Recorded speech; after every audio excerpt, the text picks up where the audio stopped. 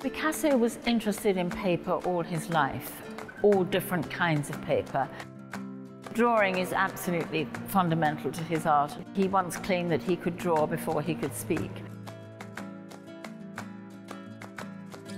We're standing in the Royal Academy of Arts, and the name of the exhibition is Picasso and Paper.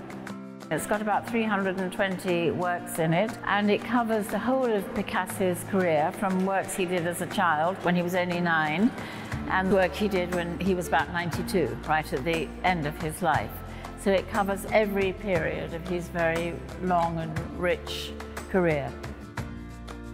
He used paper in such a multitude of different ways, and so creatively and inventively. He even made little sculptures out of paper. He was a wonderful printmaker, which he started quite early in his life, and really it dominated the last decade of his life. He also invented new ways of combining printmaking techniques with photographic techniques. He once said to a friend, "Oh, the paper seduced me."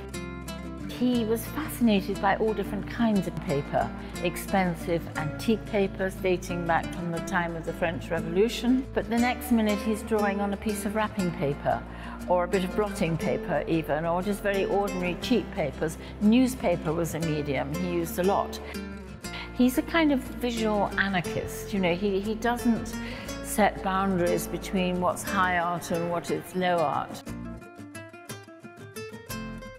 I think the most important work in the show is this really huge collage called Les Femmes à la Toilette, which is made all of fragments of patterned wallpaper of the period, which he had saved and collected.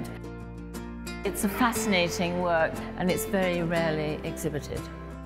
One of the most fascinating and most individual things about Picasso as an artist is he had this extraordinary capacity to keep reinventing himself. I mean, every decade, you know, he's working in a completely different style.